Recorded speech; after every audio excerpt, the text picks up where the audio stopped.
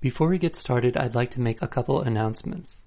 First, I would like to welcome Patricia Martin. She is a cultural analyst, author, consultant, professional affiliate, meaning a graduate of our 2-year Jungian Studies program, and a current member of our program committee. This is the first interview she's doing for us, and we are currently developing plans to do more, and I'm just so grateful that she's willing to give her own time to help us bring more interesting discussions to the podcast. Also, our Cyber Monday sale will begin on November 25th and run through November 30th. So during that period, all audio and video downloads, including recordings for this year's online webinars, will be 40% off. So if there's anything you're thinking about getting now, you're welcome to hold off for another 2 weeks until the sale begins. Finally, we are currently accepting applications for our analyst training program. So if you are thinking about becoming a Jungian analyst, want to learn more, download an application, or get some contact information for the current director of training who's open to answering any of your questions about the training program itself, just visit our website, jungchicago.org. You can also click the link in the show notes that goes directly to the analyst training program page.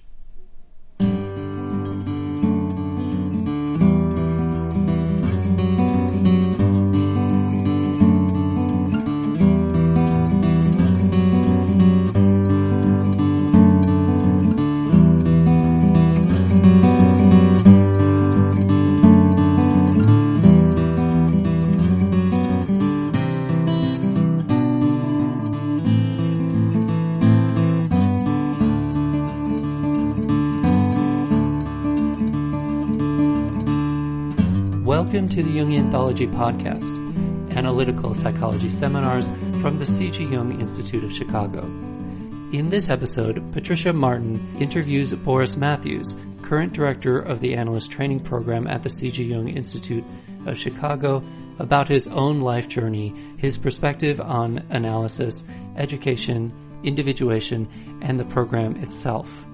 Boris Matthews graduated from the C.G. Jung Institute of Chicago, is a member of the Chicago Society of Jungian Analysts, and maintains a practice of analytical psychology in the Milwaukee and Madison, Wisconsin areas.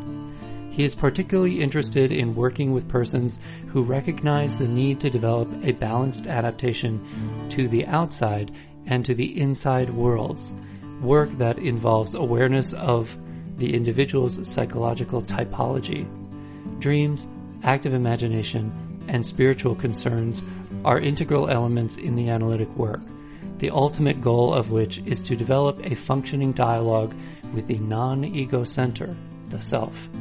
He serves as the director of training of the Analyst Training Program, regularly teaches classes for analytic candidates, and conducts study groups.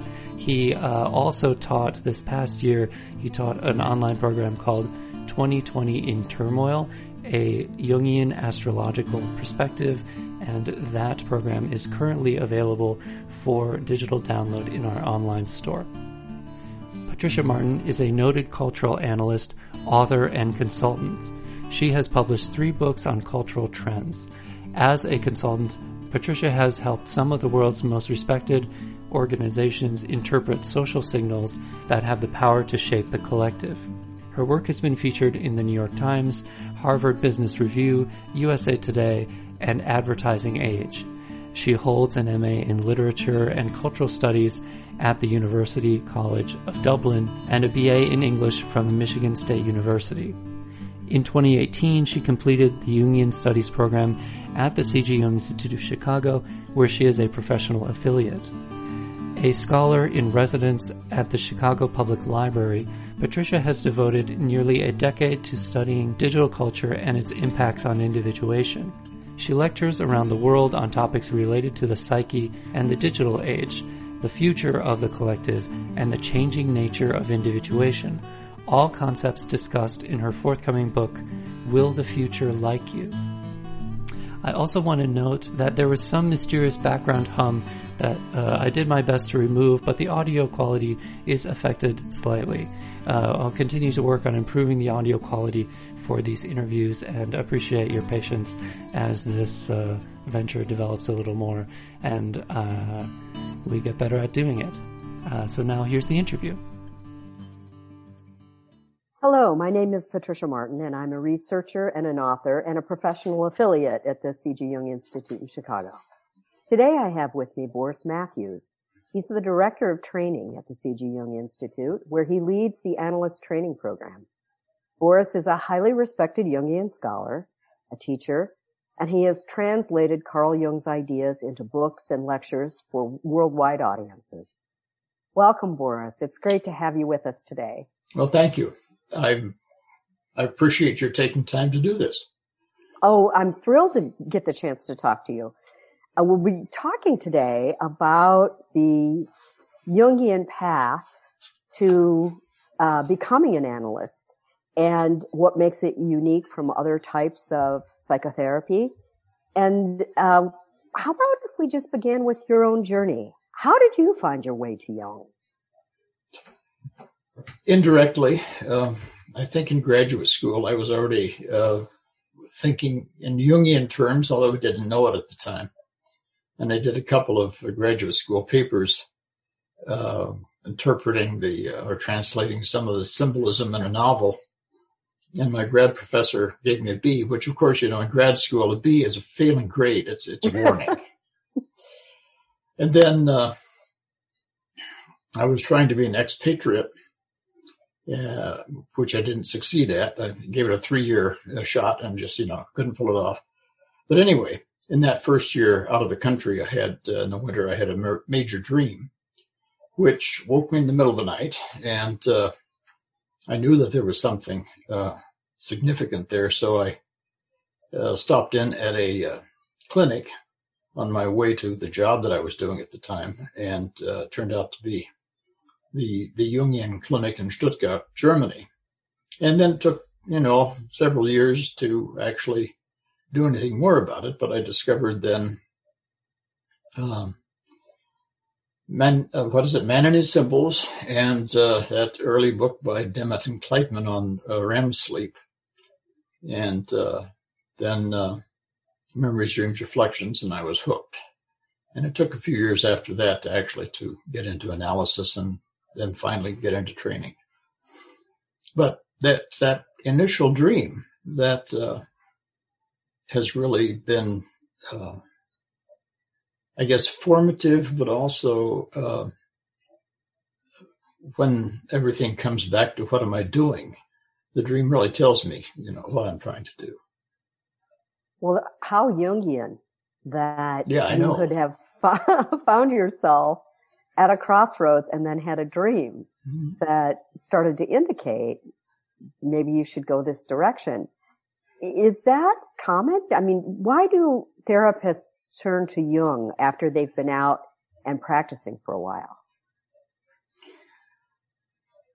I think one of the reasons that therapists turn to Jung after they've been practicing a while is that they realize that they've gone as far as they can go with their conventional approaches and techniques.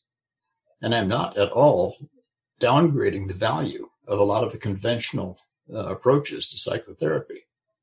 A lot of it is really what the client needs at the time.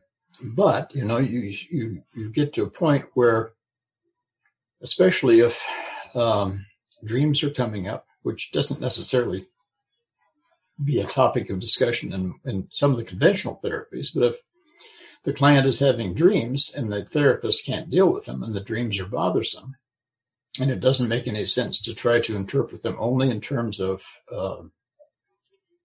interpersonal relationships or working or home situations, then, you got to find something else. And my initial dream wouldn't have made a bit of sense from a typical this worldly point of view. I'm thinking as I'm listening to you that that would really be a major difference in how Jung saw the analytic process versus, for instance, Freud. In that it was really the unconscious plays a very big role in analysis. And I was wondering if you could talk a little bit more about that and how you train analysts to surface some of that. Good question, Patricia. One of the major differences between Jung and other people is his position that the organism as a whole is a self-regulating entity, if you will. Psyche and soma together are self-regulating. And they are growing towards some sort of full manifestation. All right. Now, to translate that abstraction, the acorn, whether it knows it or not, is going to be an oak tree. And regardless of, unless it's killed along the way, it's going to, whatever shape it takes, it'll deal with the weather, it'll deal with the animals, it'll deal with people, but it's going to be an oak tree. And so this is one of the fundamental positions in Jung's view, which has always been appealing to me, that life is purposive, whatever the right adjectival form is, right? Yep. Now, I still haven't answered the question of what's the purpose of life. And nevertheless, there is that point of view, telos, T-E-L-O-S, it's headed toward somewhere, not just the grave. And there is evidence in Jung's writings and the writings of other analytical psychologists. There's rich evidence, for me in any case, from near-death experiences where people have actually been clinically dead out of their bodies. Everything is shut down, heartbeat, brain waves. They've been clinically dead, and yet they come back and they can tell what they experienced out of body, So life in the body is not the end of it. And I think we'll get to this later, but we're at a point in time when perhaps more and more people are asking this question about purpose, personal purpose. Why are we here? What are we doing? I don't think we have good answers yet. So back to the unconscious. Consciousness is not the whole story. So that there's a lot that the organism self-regulates in a very dynamic way without our ever noticing it. Okay. What we do notice are certain things like thirst, hunger, fatigue, boredom, curiosity, but also dreams that come in picture form or story in picture form, which optimally we need to understand as well as we can, because the dream offers information if we can understand it. So the unconscious, what's out? Okay, the unconscious is not a place, it's not a thing. It's really a statement about my awareness, my conscious knowledge. So I am unconscious of X, Y, and Z. Mm-hmm. Is it the X, Y, and Z unconscious? I don't know, but I'm unconscious of it. And so surfacing that kind of thing is through dream work, and I'm guessing the program might teach an analyst how to do or encourage active imagination, methods that Carl Jung practiced to help tap into some of that in the unconscious, raise it to consciousness. And so I think this is what Jung would say is the whole route to individuation, which is to, be able to be a fully integrated person. Do I have that right? Essentially, yes. You mentioned active imagination, and I like to talk about it, at least initially, by asking the other person, do you ever talk to yourself? Gosh, I do all the time. And the other answers, you get up in the morning, what am I going to do today? And after a while, something comes to mind. You get an answer to the question. Now, it's active imagination can be a very demanding discipline, as demanding as talking with another human being who has a point of view that they insist on. All right. Mm-hmm. Now, Jung said that most direct access to what's outside of consciousness is through fantasy and imagination. Okay, it's not idle daydreaming.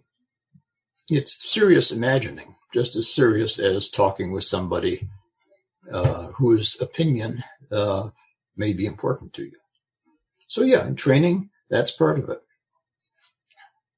So you were for a while the director of training, and then you took a hiatus from it, and then you're returning now. And so I'm guessing that some things have changed in the world in between those periods when you were the director of training. And so how do you see that, and how has the program adapted to sort of meet the present moment?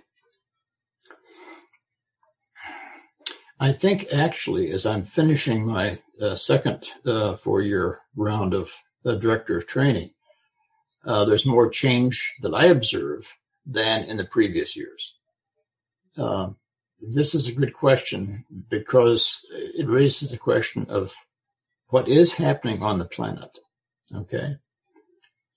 How far back do we want to go? We can go back just to the beginning of this millennium. Okay. To Twin Towers, for example. And President Bush's question, why do they hate us? Well, that question's never been seriously asked. And yet it seems to me that Twin Towers, Arab Spring, all that's happened in between time and currently, the Black Lives Matter, and the indigenous, and of course not only indigenous, but white and colored people's protests around the Keystone Pipeline, for example. There's activism all over the world in a different way, I think, than it was 40 years ago. So the question is, I think what's happening on the planet? Why is it happening? I think that's where the great change is happening. And I think that's partly the challenge that we have to find a way to adapt to. COVID-19 and isolation and lockdown has caused us to adapt. Adapt is a big word for Jung. And he says, we have to adapt to the world we're born into. Fair enough. And usually that's the task of the first part of life, however long that is, getting our feet on the ground, earning our keep, getting away from parents, maybe children, and rearing them, profession, training, and all that. But at a certain point, when that's more or less in place, then the focus needs to shift more to, or the emphasis shift more to adaptation to what we are, that we have not been able to, for one reason or another, access, manifest, develop. Now, individuation is used in various senses. So right now, the world is certainly in a turmoil, and things are changing. And we've adapted the Endless Training Program to a hybrid model, and we'll probably go forward with some mixture of in-person meetings and online classes and discussions. How does the content change? Well, I think one of the things that's changed more, we've been aware of more, is the phenomenon of cultural complex. There was a Founders Day a few years ago focused on the cultural complex. Okay, not only do people have complexes, not only do complexes have people, complexes have cultures. Typical patterns that are emotionally charged. So going forward, I think that, at least for me, the challenge is to stay close to primary experience while trying to understand it. You know. So the primary experience would be one's own experience? That's a start, yeah. But also your experience, which may be different from mine in some ways. So you've been practicing as an analyst for several years now, and what to you has been most gratifying about your work as an analyst? And let me add, as a Jungian analyst. Huh. Well, that's the only kind of analyst I am, so I can't speak for any other kind of analyst. But what the teaching has been really gratifying, as has the clinical work with the clients and with the analytic trainees, candidates. I've always enjoyed, always found it valuable to take a text and go through it fairly carefully. And part of me has said, oh, we should be moving along faster. So there's been that tension between we really get through this paragraph and get something out of it. But what about the rest of the chapter that was assigned for this class period? So that's a tension that I haven't resolved. With the clients, my particular practice has been with people who have some degree of adaptation to the world. Okay. So I'm not talking about dropouts, isolates, the kids that are 30 years old and still living with their parents, although there are analysts who can work with them. But what I find particularly valuable are those minutes when talking with the client's talking with me, and the tone of our interchange, the voice quality, the energy quality shifts, and we've gotten to something that was not obvious, but that is touching, moving, can bring tears to the eyes, because it's somehow a moment of great importance for both of us. And so that's a level of intimacy in this formal analytic setting that frankly far surpasses most other human interchanges for me. So Carl Jung believed that the more background you could bring to the process of analysis as a psychotherapist, the richer that the experience could be. And that's what I'm hearing from you. Mm-hmm. And, he had a lot of respect for people who came to it from different professions. Like, let's say, for instance, they had a background in literature or mythology or art. Right. Some maybe something that would be expressive or scientific even, because that would enrich the whole process. So do you find that people who come into your program from different backgrounds, how do they get integrated in and kind of rooted? It's a big question, isn't it? Like, how do you gather all of these various people with their backgrounds and give a holistic experience out of the training? Well, I hope we give a holistic experience out of the training. Okay, that's certainly desirable.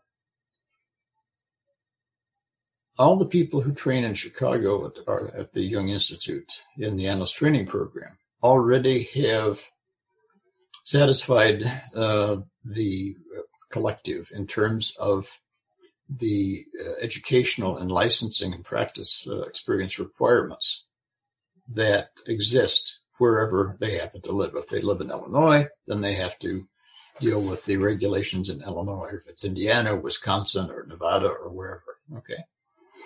So that's the adaptation, if you will, to the collective.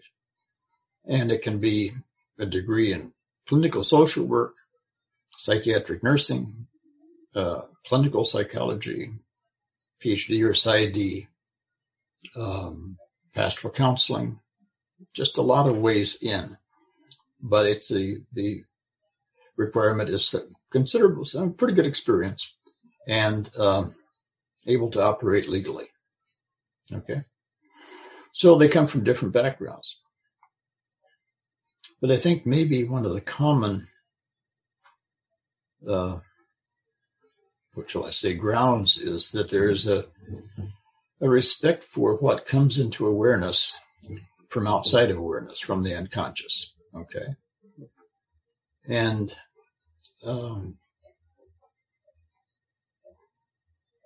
what else? That's maybe the beginning, and then perhaps also the idea that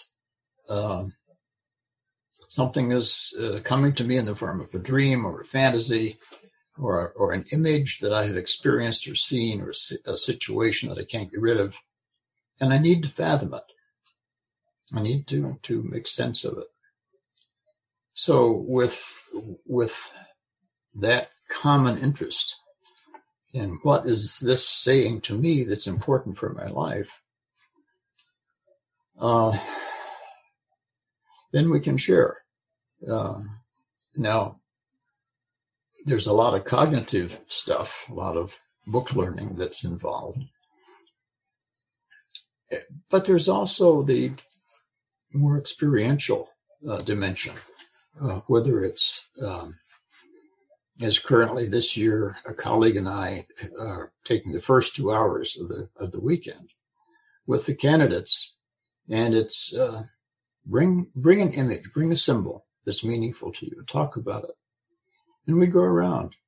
And interestingly, everybody's image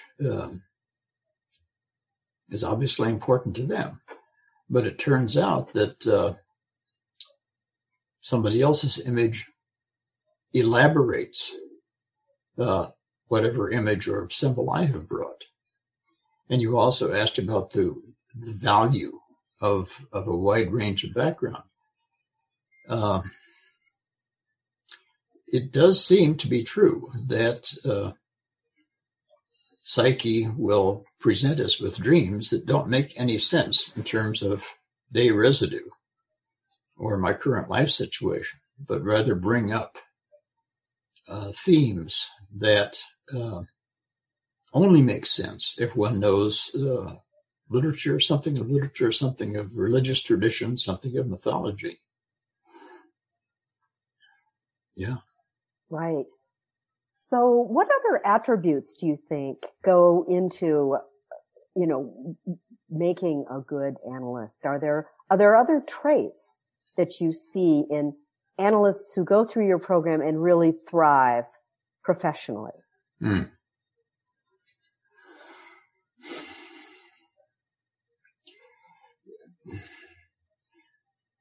Yeah. Jung says something which is profoundly true, that it's the person of the analyst that makes the difference. Now, what does that mean?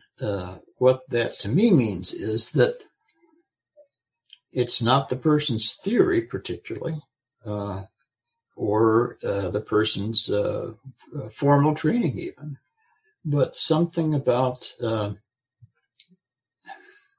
that person has in some way matured, for want of better terms. Okay. There's of course, an ability to listen, a receptivity that can actually resonate with what the other person is saying.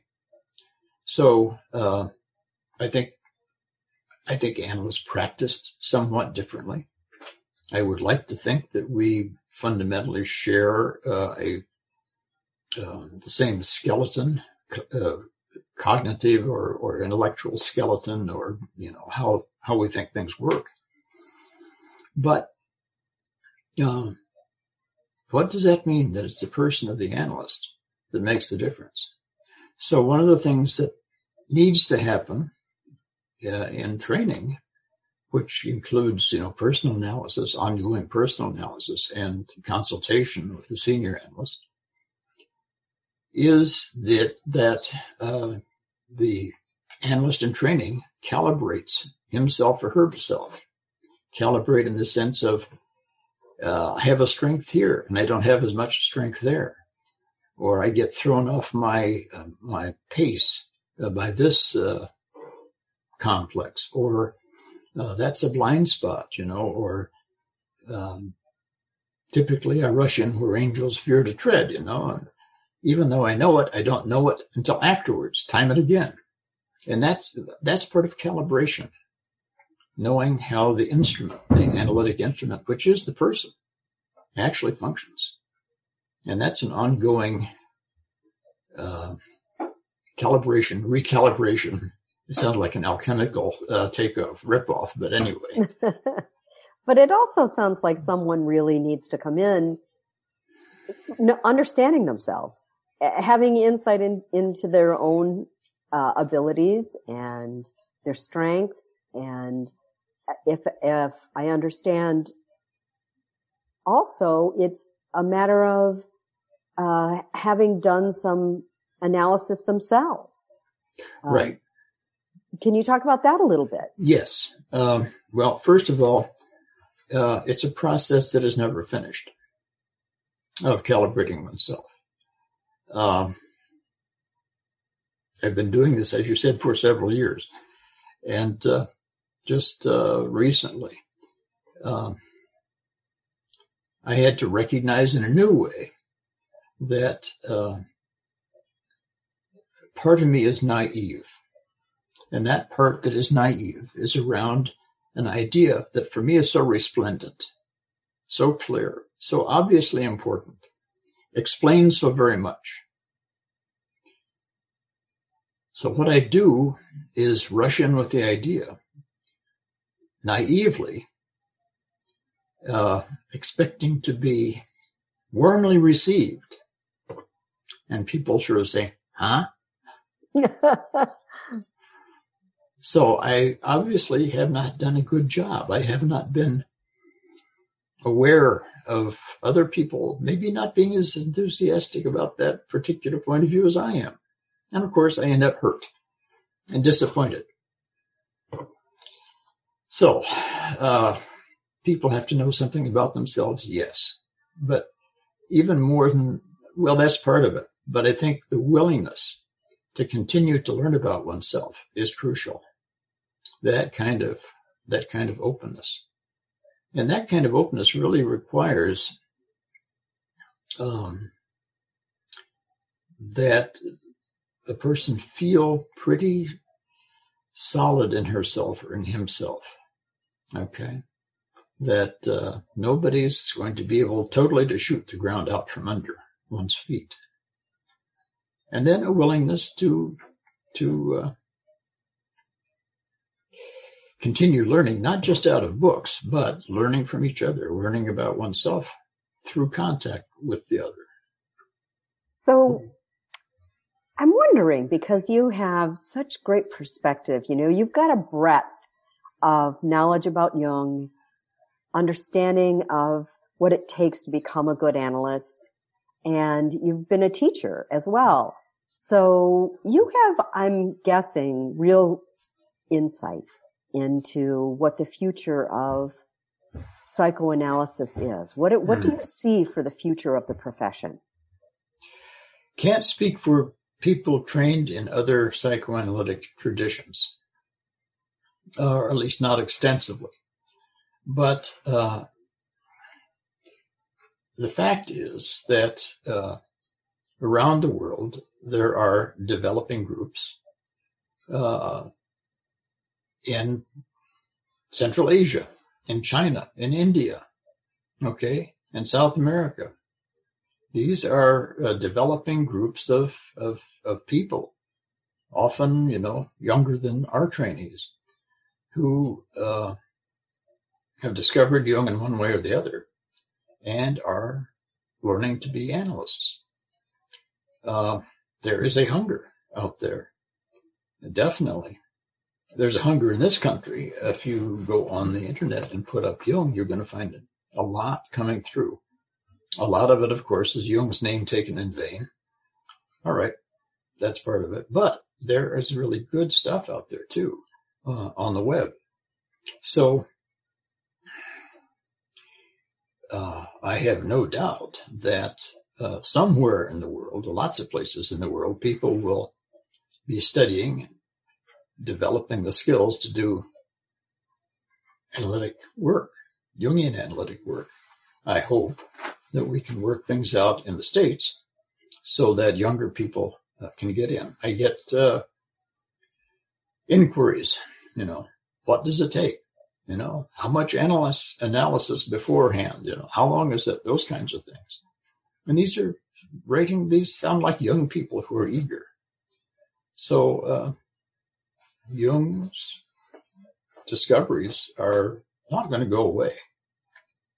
They're just not going to go away. And there are people who find them and say, oh, I've got to learn more about this. I've got to figure out how to do this. So if you were starting out, if you were one of those young querents, yeah, reaching out and saying, oh gosh, I really want to dig into Jung and I want to be an analyst in the Jungian tradition. If you could take yourself back, what would you pursue with a passion now? Well, I'd have to be a different person than I am or than I was. But given that, okay, I tried to get into training just like you did in the past. In other words, don't wait too long. Yeah, don't wait too long. Don't wait too long. Yes. If you're interested, pursue it. Right. It's, pursue the individual analysis, take classes, read, work it, Right. It's a kind of a chronic situation. One gets infected and we have a chronic situation on our hands. It's hard to shake, right? Yeah, well, it doesn't shake, at least for me. And part of it is, that we scrape down through so much conditioning. That's simply the way it is. Wherever we're born and reared, we are conditioned by that environment. And that conditioning is intended to help us adapt to that particular situation.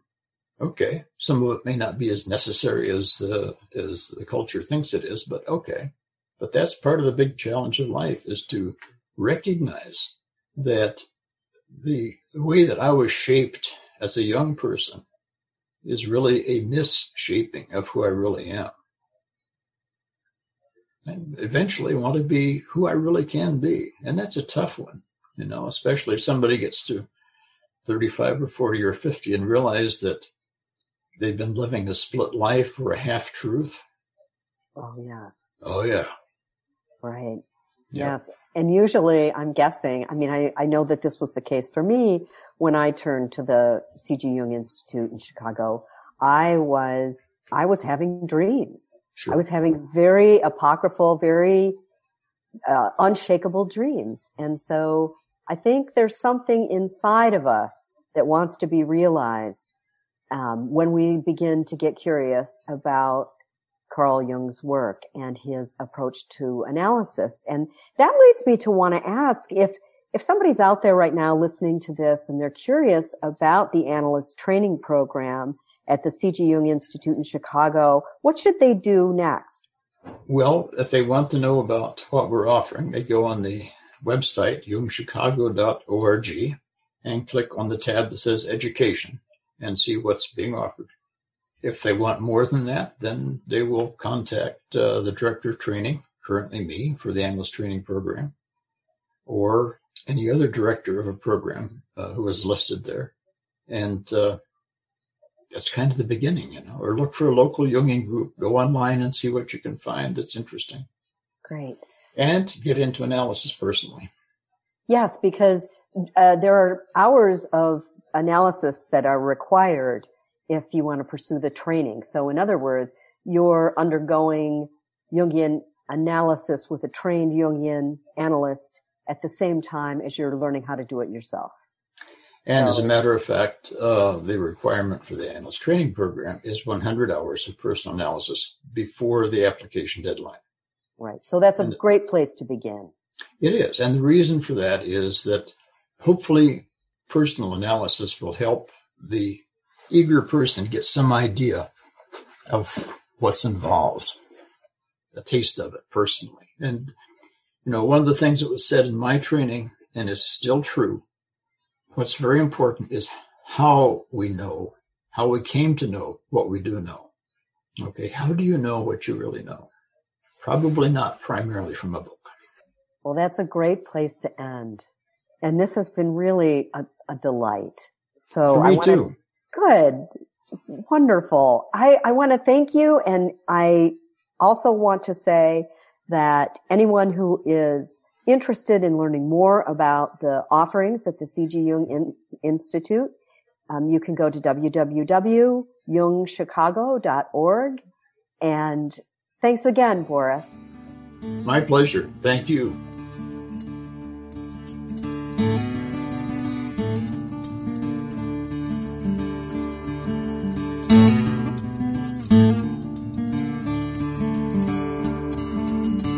This podcast is distributed under a Creative Commons Attribution, Non-Commercial, No Derivatives license. Share it all you like as long as you maintain the attribution to the speaker, but please do not change it or sell it. If you like this episode, tell your friends about us or leave us a review on iTunes. For more information about classes, training programs, videos, audio, this podcast, or to find a Jungian analyst near you, visit our website, www.jungchicago.org. Thank you to our 2019 supporter level donors, Bill Alexi, Usha and Ashok Bedi, Circle Center Yoga, Arlo and Rena Compan, Eric Cooper and Judith Cooper, Lorna Crowell, D. Scott Dayton, George J. Didier, the Kull Family Foundation, Ramakrishnan and Full Bloom Lotus, Suzanne G. Rosenthal, Deborah Stutzman, Deborah Tobin, Alexander Wayne and Lynn Kopp, and Gerald Weiner. If you would like to support this podcast, just go to jungchicago.org/give.